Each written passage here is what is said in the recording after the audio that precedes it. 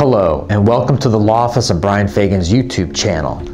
Today, we'll be covering some recent news that has came to the media about Hunter Biden. My name's Peter Sidesod, and without further ado, let's get started.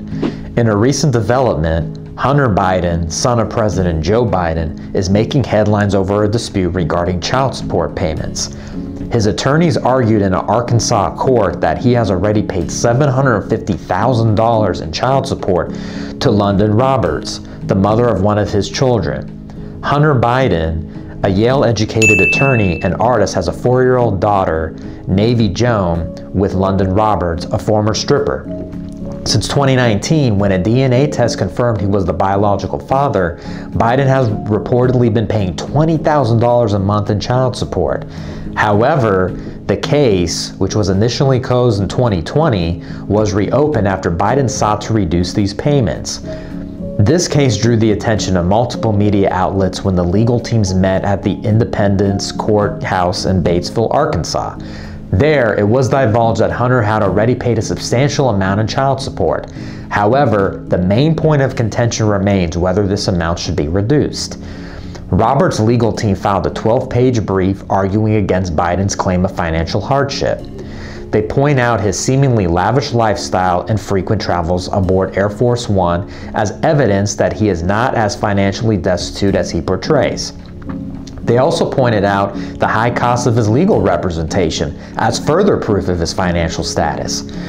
The judge ordered Biden to disclose details of his financial transactions, including investments and sales of his artwork, and response to written questions.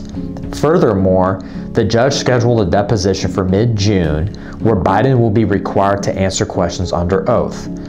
A trial is set to take place in July to decide whether Biden's child support payments can be decreased. As such, this case serves as a high-profile example of the complexities of child support laws and the financial disputes that can arise even after initial agreements have been reached. This situation highlights the dynamic nature of child support cases, where changes in circumstances can lead to reevaluation of the previously agreed-upon payments, sparking further legal disputes. Stay tuned as this case evolves and we learn more about the implications of Hunter Biden's financial disclosures. As always, it's important to remember that the legal process takes time to unfold, and until the court makes its final ruling, all parties involved are presumed innocent. The results of this case could potentially impact how child support cases are handled in the future, particularly in instances where the payer's financial circumstances change significantly over time. We'll continue to follow this story and provide updates as more information becomes available. Thank you so much for watching this video. We hope it was both helpful and informative for you. At the Law Office of Brian Fagan, we are here for you, so please let us know how we can help you with your family law, estate planning, or criminal defense matters by calling our office today at 281-310-5563 to schedule your complimentary consultation.